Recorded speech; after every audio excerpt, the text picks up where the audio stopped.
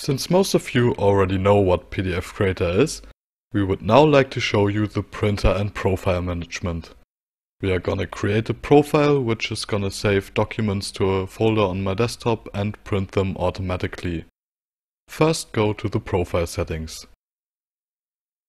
Click on the plus button to create a new profile. I'm gonna name this file and print. Next, go to the Save section. Enable automatic saving by clicking the checkbox. I wanted to save to a folder on my desktop and also make it use the current date and time. I'm gonna use the date time token for this.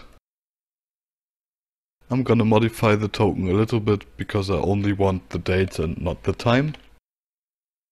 And change the formatting a little bit.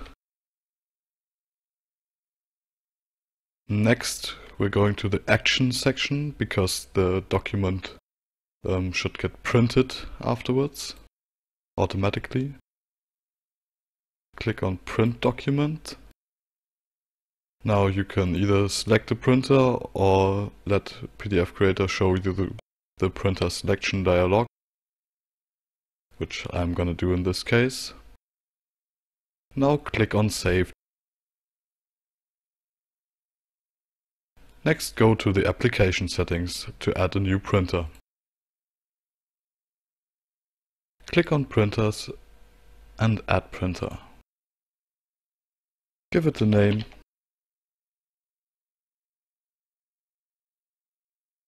And select the profile from the drop-down list. Now again click Save to save the changes. Now let's see this in action. I've prepared a little example document and gonna print it to the freshly created printer.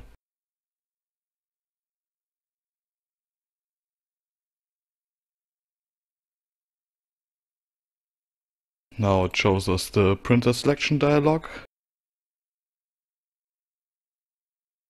and opens the file in the default viewer. It also has been saved to the folder on my desktop. Thank you everybody for listening. Goodbye.